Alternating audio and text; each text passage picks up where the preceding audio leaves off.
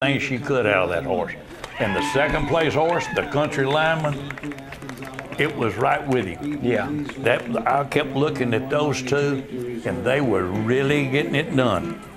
But BB, she's always in the hunt. Anytime she goes in, you better get ready because she's going to be there.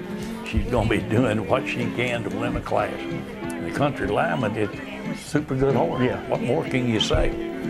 We just got a lot of talent. We got a lot of talented horses out there. A lot of good horses. And the young classes, the young riders and stuff like that, I'm telling you, in the amateur classes, that's the classes to watch now. Our youth is unreal. Yeah. I mean, the competition is outstanding.